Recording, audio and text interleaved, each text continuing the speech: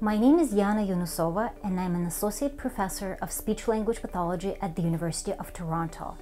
I also hold an associate scientist position at Sunnybrook Research Institute, the site of one of the largest ALS clinics in Canada. I direct bulbar function laboratory that includes 3 graduate students, a research coordinator, and 5 research assistants and volunteers. I've been studying bulbar ALS for over 10 years now, first as a graduate student, then as a postdoctoral fellow, and now as a researcher. Bulbar ALS is one of the most devastating forms of the disease. It affects speech and swallowing functions, the functions that make us uniquely human, that are responsible for our communication, social interactions, and relationships. I was asked why or what drew me to research in bulbar ALS.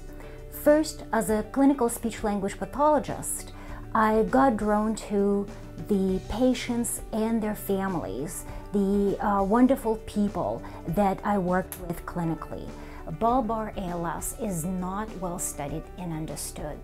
The majority of questions that have to do with who will get bulbar ALS, how it will progress over time, who will get the disease and who will not, remain unanswered. The lack of knowledge is largely due to the inability of studying speech and swallowing functions instrumentally due to lack of technology.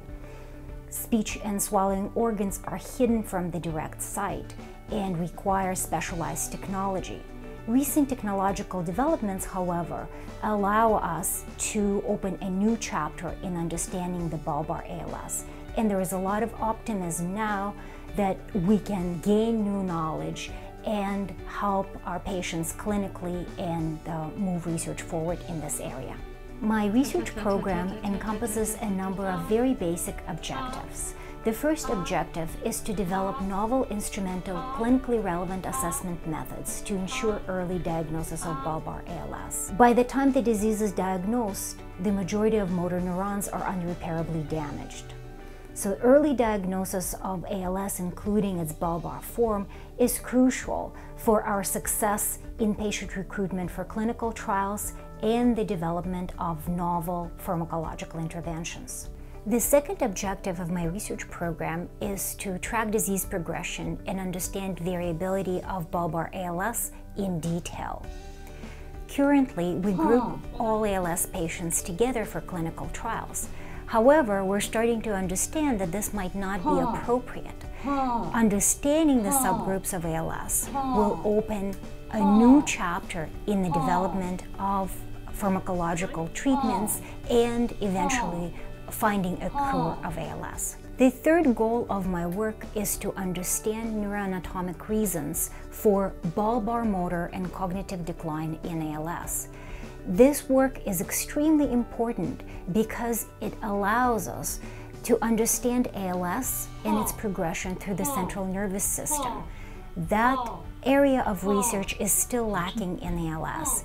And also it allows us to understand more deeply the complex brain-behavior relationships.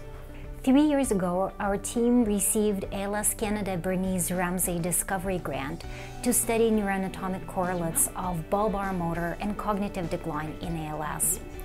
We finished our study about a year ago and now have 3 manuscripts in preparation. Patients with ALS exhibited very specific cognitive deficits, and we also located the seeds of these deficits in the frontal lobes. As research careers go, I'm only in the beginning of mine. In the past few years, I laid solid foundation for the future work. I would like to emphasize the role of ALS Canada in jump-starting my research career by providing funds for pilot work.